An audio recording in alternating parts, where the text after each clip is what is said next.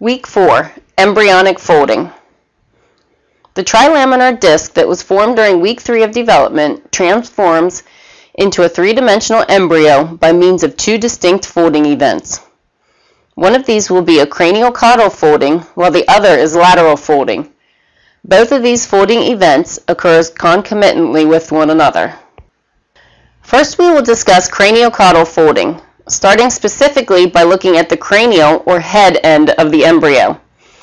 The two images in this slide depict a sagittal view of the developing embryo. This simply means that the embryo was cut into right and left halves, and we are looking at the head end. Rapid growth of the cranial end of the neural tube causes the cranial region of the embryo to flex ventrally.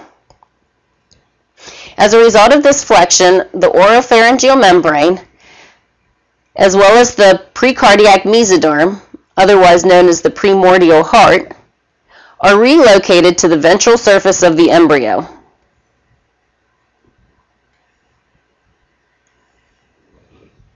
Through this mechanism, the primitive heart is brought into proper anatomical position, which is caudal to the head region.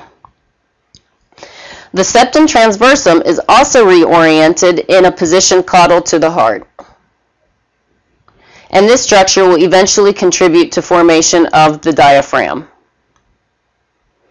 A second result of this craniocaudal folding is that development of the head fold will also incorporate part of the yolk sac into the embryo as the foregut. Note that this portion of the yolk sac lies adjacent to the oropharyngeal membrane, or future mouth region of the embryo. This portion of the yolk sac thus gives rise to the upper part of the GI tract, otherwise known as the foregut, as well as accessory organs of the GI tract. Organs that are derived from the foregut include the pharynx, esophagus, stomach, and duodenum.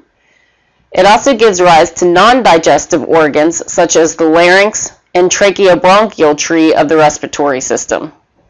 This slide depicts caudal or tail folding. Again, we are looking at a sagittal view, but this time at the tail end of the embryo. Growth that occurs at the tail end of the neural tube causes the caudal region of the embryo to also flex ventrally. As a result, the connecting stalk is brought to a more ventral position.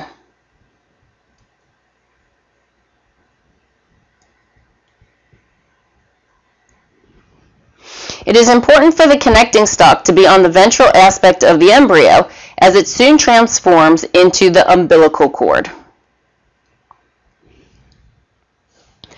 Folding of the tail end also incorporates part of the yolk sac into the embryo as the hindgut. The hindgut will form the distal portion of the GI tract and the urinary bladder. Take note that prior to folding, the yolk sac extends a small diverticulum called the allantois into the connecting stalk. The allantois will become the means by which the embryo eliminates wastes and passes it to the placenta through the umbilical cord. With continued growth of the embryo, an increasingly larger portion of the yolk sac is incorporated into the fore and hindgut regions of the embryo. As demonstrated in image D, the open part of the yolk sac between the fore and hindguts is the midgut. The midgut initially communicates with the yolk sac by way of a broad vitelline duct.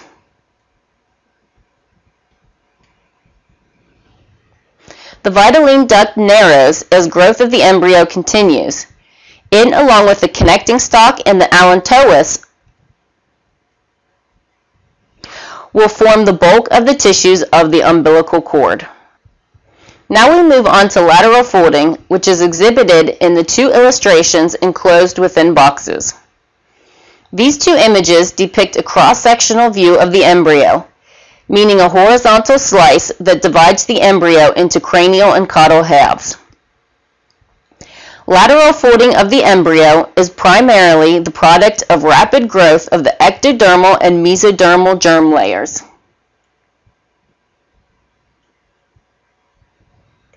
As these layers expand, they begin to fold toward the midline and fuse.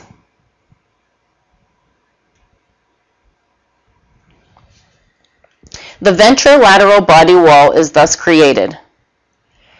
Keep in mind that a small section of the body wall is going to remain open in the abdominal region where the developing umbilical cord attaches. Umbilical cord development is not seen within this image, however, as the cut is either too superior or inferior to its location. Also note how the lateral folding has transformed the endodermal layer into a tube. This marks formation of the gut tube. This slide reiterates the effect of the two folding events on the endoderm.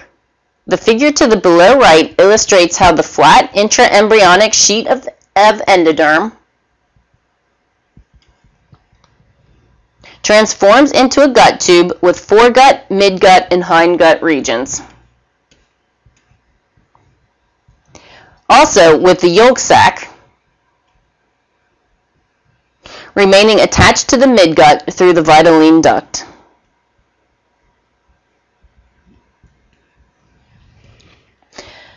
Both the yolk sac and its connection to the midgut via the vitelline duct are visible in the EM image of the embryo.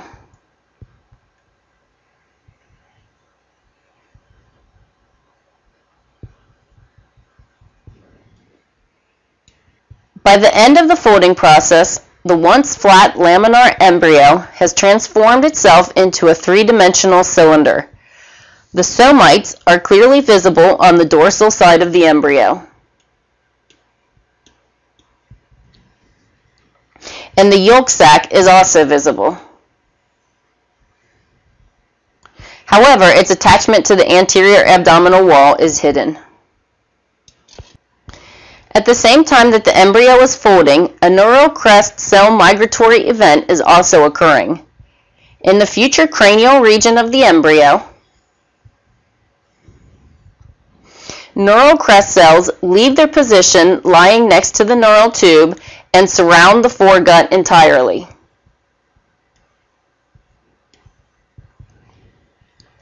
Once in place, these neural crest cells proliferate extensively to form a series of block-like swellings referred to as the pharyngeal or bronchial arches. A total of 6 pharyngeal arches originally formed that are numbered from 1 to 6. The 5th one quickly degenerates, however, leaving only 5 arches in total that are numbered as 1, 2, 3, 4, and 6. The pharyngeal arches can be considered the building blocks of the anterior head and neck. Reduced or impaired migration of neural crest cells into the pharyngeal arches occurs in a number of craniofacial syndromes. By the end of the 4th week of development, the embryo, which is still only about 4 millimeters long, has established the rudiments of most of the major organ systems. Externally, the embryo is C-shaped with a prominent row of somites situated along either side of the dorsally located neural tube. The head is relatively featureless. In the cervical region, pharyngeal arches are prominent. The body stalk, or developing umbilical cord, still occupies a significant part of the ventral body wall. And the developing heart is represented as a prominent bulge along the ventral body wall. Caudal to the body stalk, the body tapers to a somewhat spiral tail, which is prominent in embryos of this age. The tail will regress over time.